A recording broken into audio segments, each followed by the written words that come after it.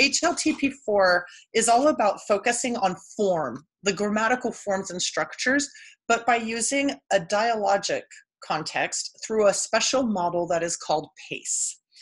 And this means that we're going to focus on form for a communicative purpose and in a communicative context. That's very different from just looking at verb charts, for example, in a textbook. The lesson actually has a sequence in which it starts with a whole text. I'll talk about that text in a second, and then moves to noticing a particular structure that is repeated throughout that text. And then there is dialogue or talk and interaction and conversation about that form that was repeated in the text and how it's used. And the teacher and the classmates do that conversation together. The teacher doesn't just tell the students about this new form and what it means and how it's used. The students are going to acquire the knowledge through this dialogue. And it finally ends with the students' self-selected use of the structure independently in oral interactions when they're speaking, as well as in creative projects, documents, and presentations. So the PACE form stands for presentation, attention, co-construction, and extension. Presentation means that teachers are going to use a culturally authentic story with lots of modeling of the desired form or structure so that students have a context within which to notice this new form. The attention phase directs the learners very specifically to begin to notice the form. So in the presentation phase, it's still all about the story. The form is there and it's repeated, but we're not drawing attention to it explicitly just yet, even though the learners might have noticed it. The attention phase is when we draw their attention to the form, and it goes pretty quickly. The co-construction phase, or the C, is when the teacher actually starts to engage students in dialogue about this form, starting with some well-chosen questions that will lead learners to talk about what they're observing and noticing about the form that they just saw in the attention phase. And the extension phase is that last one when the students have actually grasped the understanding of that form and its use and are starting to use it in their own language experiences. And so this model supports learners to think about the targeted form so that the learners are the ones who make hypotheses and draw conclusions about its structure and how it should be used, rather than the teacher just telling them. When learners make hypotheses based on observation, based on discussion, based on reflection, their learning is going to be deeper. So with that context in mind, we're going to talk to our experts right now about this particular high leverage teaching practice in the context of the project-based learning that they shared earlier. We're going to start with Laura. Laura, can you share some examples of how the PACE model with cultural texts, using those authentic texts as the starting point for introducing form and structure, how that supports the elements of project-based language learning? So I got to confess that when I have used it most, I have not used it with the cultural text so much as learner text. Where I have used it most recently was with some novels from Fluency Matters. When we were doing the animal unit, the Save Your Animal Friends, Amigos Animales, and we were drawing out the different past tenses, the imperfect and the preterite. And we did one at a time. And I selected examples from the books that the students were working on. They had small literacy circles, which you could do with any article, really. And if you're doing it with something like a narrative, it's really pretty easy to pick a tense and pick out the examples to do that. So it wouldn't necessarily, at a novice level or an intermediate level, it could be something that was a narrative from an authentic target cultural member's point of view. Most recently, I used it with those novels. And so I picked out the sentences myself. I went through the text and I presented them on a slide, on Google Slides. And I had students jot down what they noticed. And they just quietly did that. And so I drew their attention to it. And then I basically had the class brainstorm. And then we we picked out some elements that they noticed about things like, oh, they ended in ia or aba, and then I pulled out some questions about the verbs. I was trying to find the actual questions that I gave them on the slide too, but I'm not sure where those are since I moved districts. But they were able to really quickly see some patterns in things like verb endings. And another way that would be really easy to do is if you had other texts that I've used that I haven't necessarily done PACE with, but could, are like how-to things. There are lots of really good examples of imperative structures where students could see how the verbs are used to make commands. And if they're going to be trying to tell someone how to do something.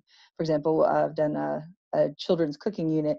Like if they were looking at recipes, for example, they could pull out the ways they could tell kids to cook something, to place something, to retirar, to take out something. And so they could observe the structures, and you can really just set it up so they see the patterns really easily.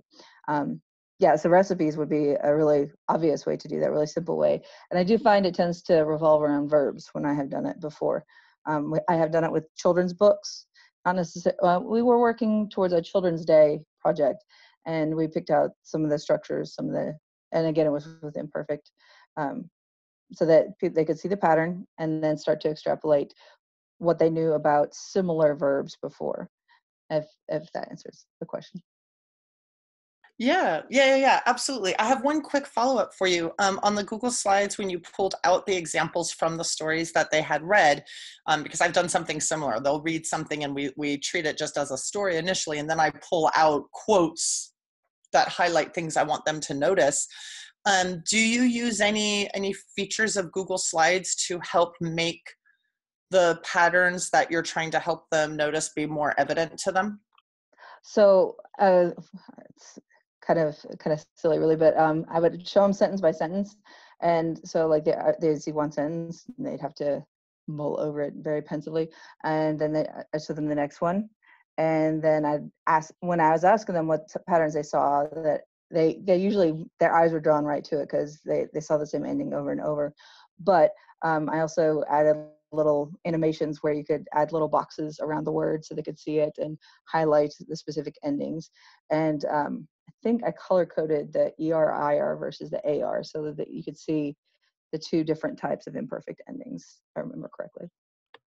Thank you. I think that's really helpful for our users to hear that, first of all, the animation that can be used to insert shapes or highlighting that will draw attention using color coding, which I know my students have found incredibly helpful, and also the use of animations to kind of bring in things one at a time so that the learner knows what to focus on.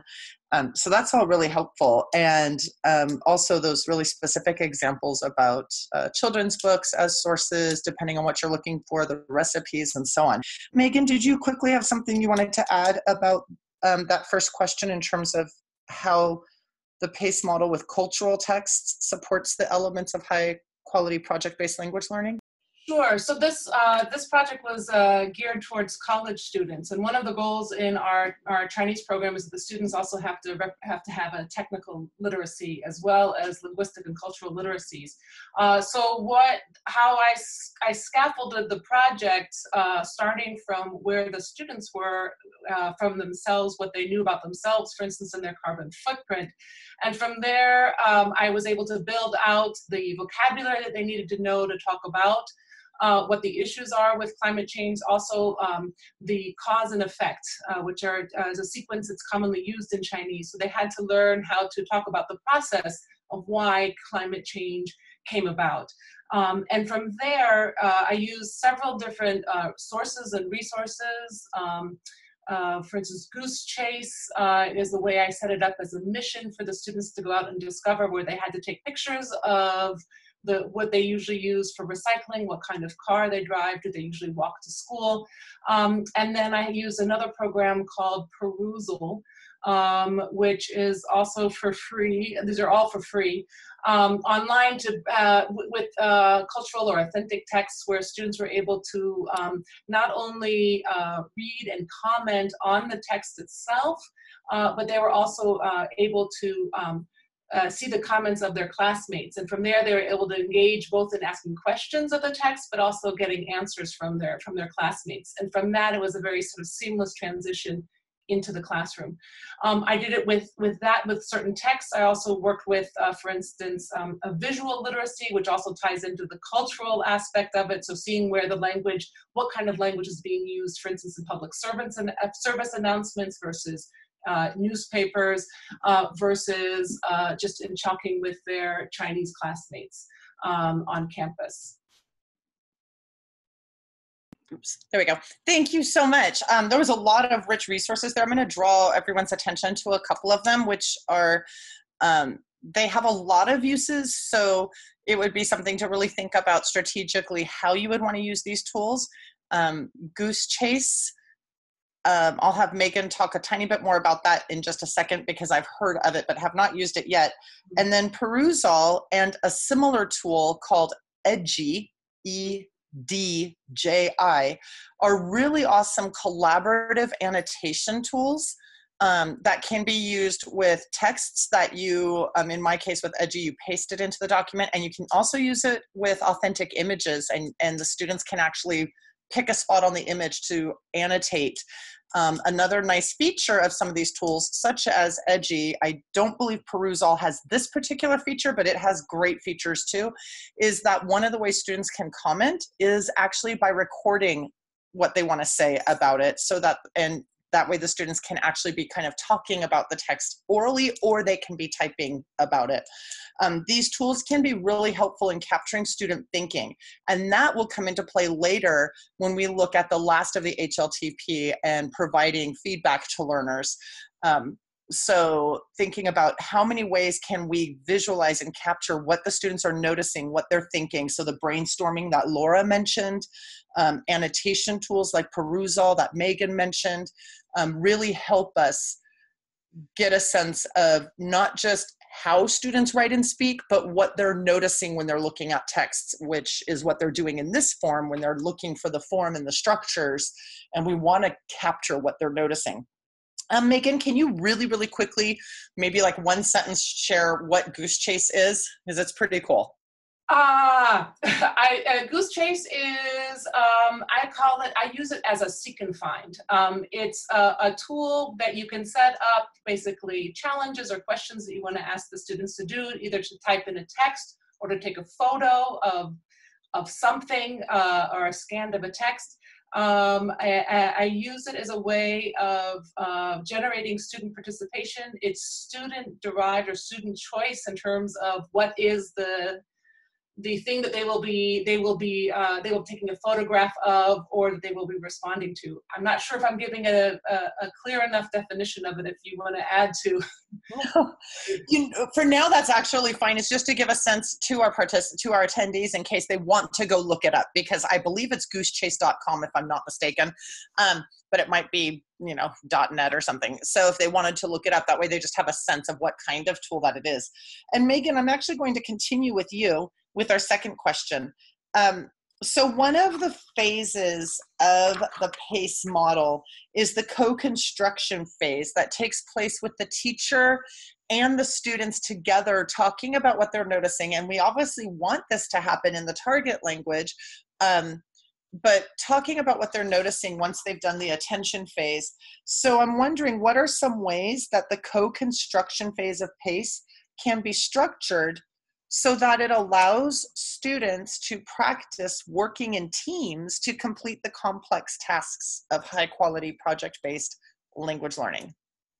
Yeah, that's an interesting thing about teams, because that's certainly the one thing that we bring it towards as we move forward in the project with the team. What I did again was I scaffolded or sequenced the lesson before they were actually put into their own project teams. So they would work on, one is recognizing vocabulary, recognizing the tools that they needed to use. They would come in together and share that. I would have them, for instance, after they calculated their carbon footprint, they would engage a Chinese classmate to measure their carbon footprint, and then the students had to record themselves having a conversation and comparing, sort of noticing the comparisons And then those recordings were brought into the classroom so that other classmates could hear those recordings and comment on them, both in terms of learning about the form in which one asks interviews or engages in cross-cultural, cross-lingual dialogue, but also as far as gathering information and understanding deeper about the cultural differences. That would set them up towards learning what they would have to work on, what their strengths were, and what they knew about the Chinese culture already, and what they would need to work towards. So that was one area where it was scaffolded, but the whole sequence of all the activities I did were scaffolded so that by the time it came to the project itself, they had the language to be able to speak only in the target language the whole time. The whole class was always in the target language, but they did not break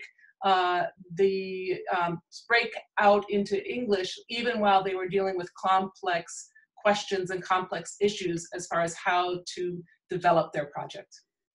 So you hit on a couple of really important things there.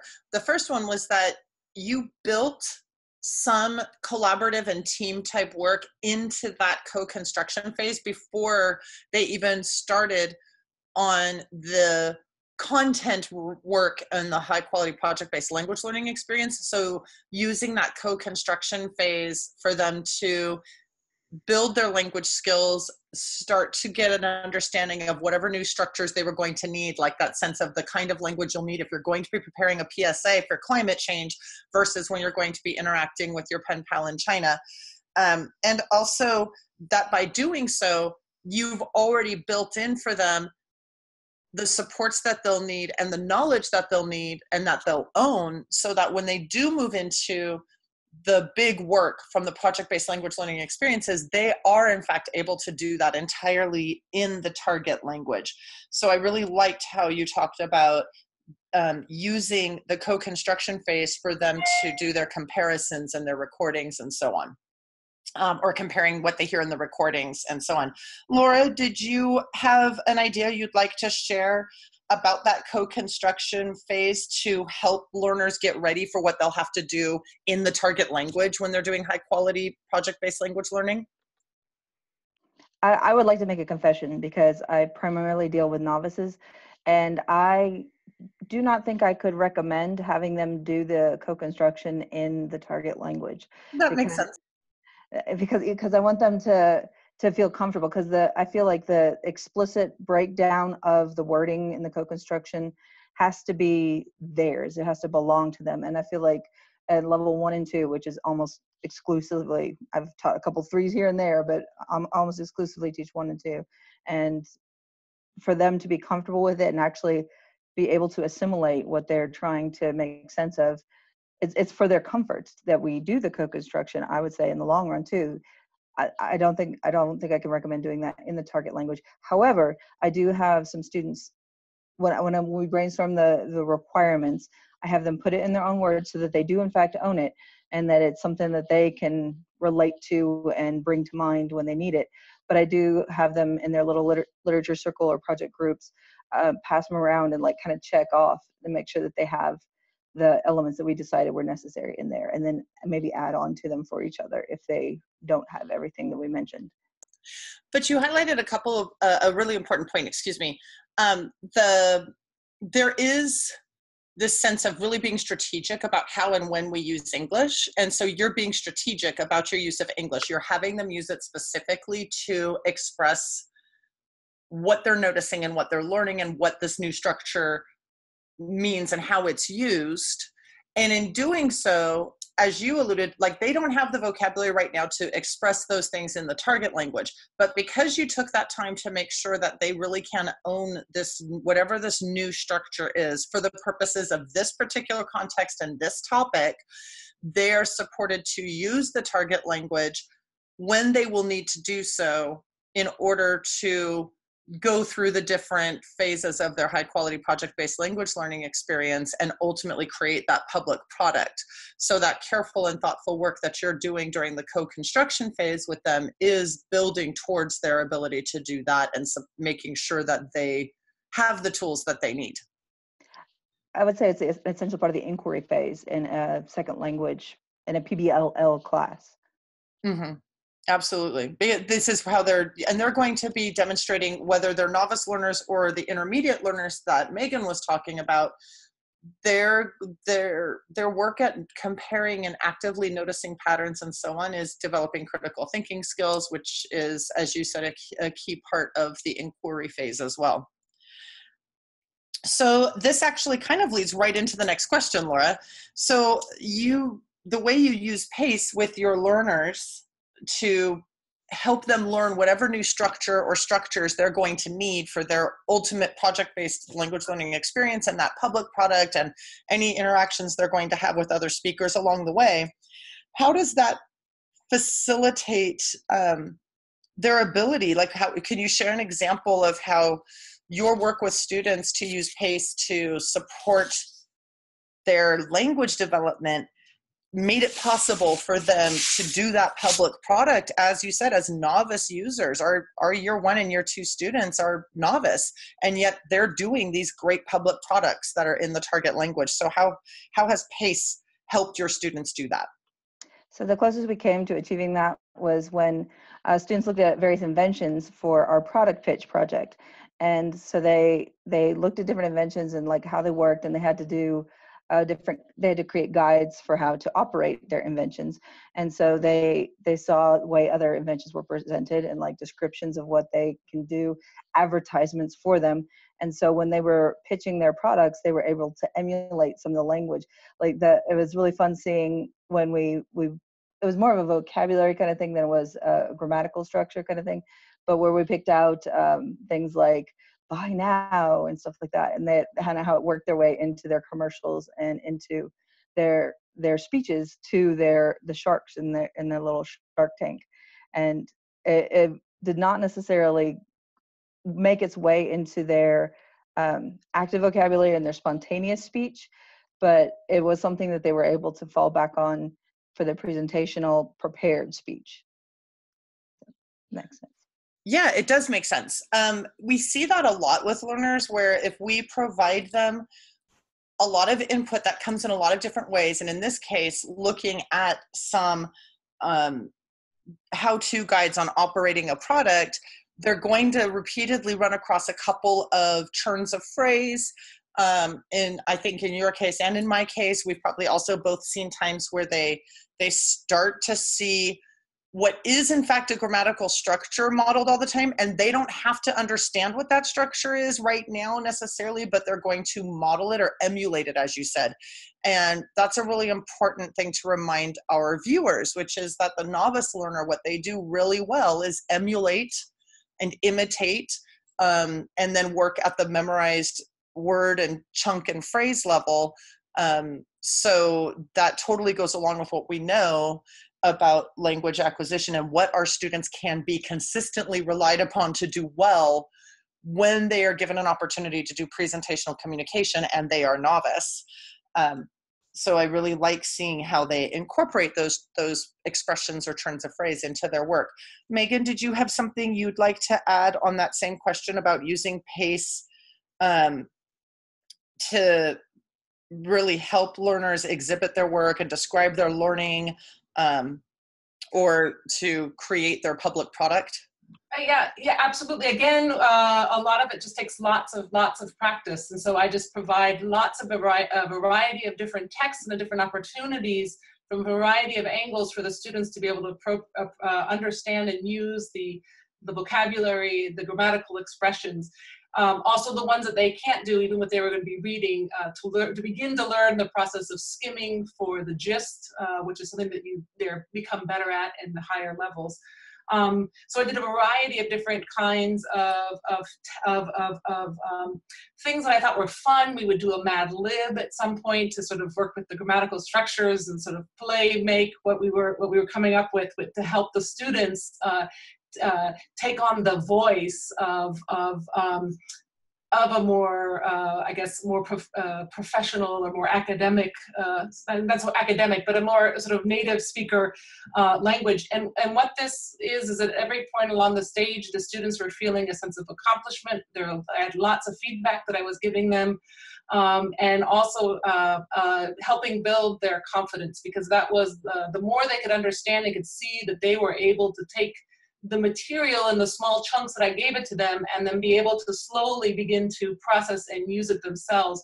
Their confidence grew. And so in speaking with them and telling them that this is their toolbox, and that everybody has a different toolbox of different words or different ideas or different ways they want to express themselves, but that was okay and that we were sharing this in a collaborative space.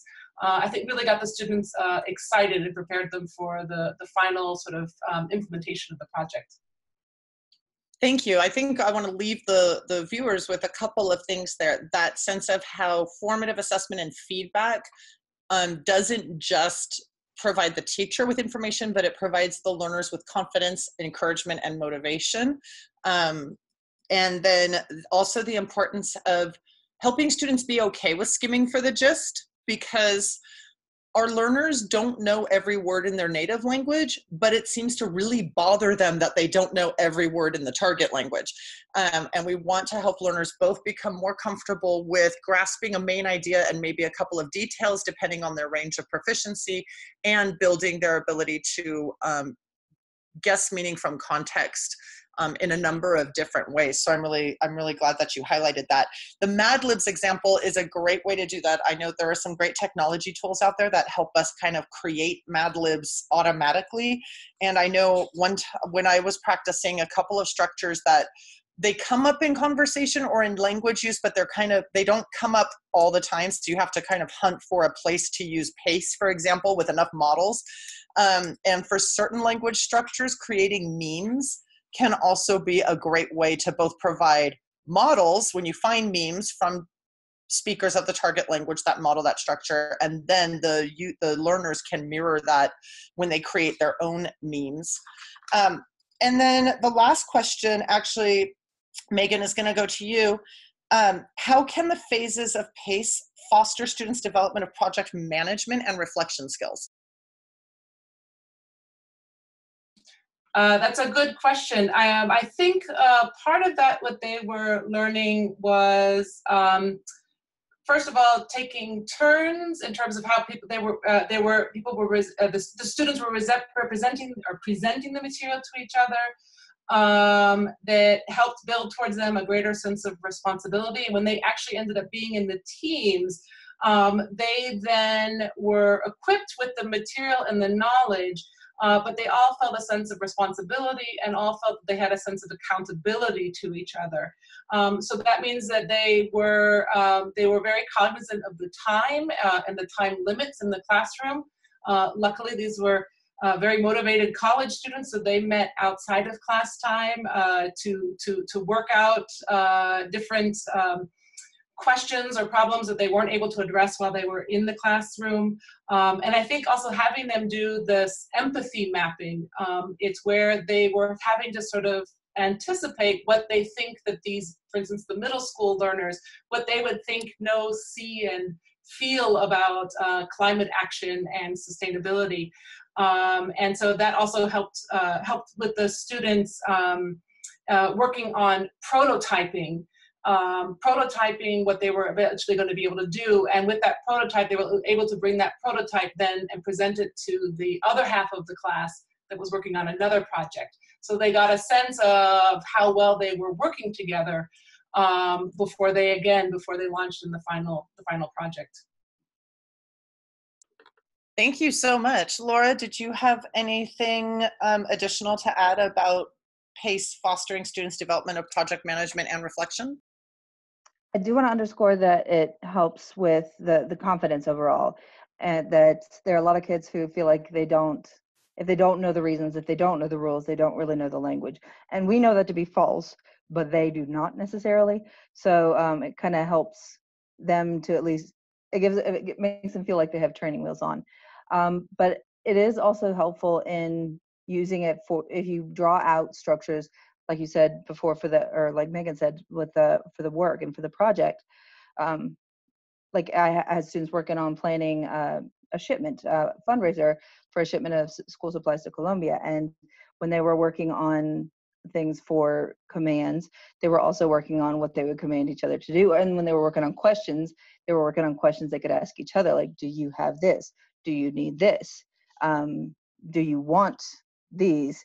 Who has this? So when they were working on their question structures, they're observing questions, they were able to apply them in their conversations for their project management. As for their reflection, that's something that's kind of a goal for me that I want to do more with. We have used some kind of questions there, not as much from authentic text, so more from learner kind of text, but there are a lot of things they could do where they could even use surveys that are personality kind of quizzes, where they could use those same kind of structures to ask themselves and ask each other to, like, do they have what they need either before the project is final, the public product is presented, or immediately thereafter, and maybe giving advice to future classes as well. Thank you. I really like how in different ways both of you hit on something that's really important. And when we're working with learners, especially learners who are young adult learners and adolescents, but also younger, you both hit on this sense of using a process and strategies so that it helps with confidence, but it does so in some very specific ways. You know, in this case, the learners know what to do, how to do it, what their role is in this project-based language learning experience, and how to fulfill that role, and what tools do they have in their toolbox to fulfill that role, so that they don't get tempted to shut down, which can happen when people are nervous about they don't want to make a mistake. They aren't sure if they know what to do or know how to do it correctly. And so by doing exactly what both of you talked about, you're actually empowering them to stay engaged and really actively participating all the way through the process.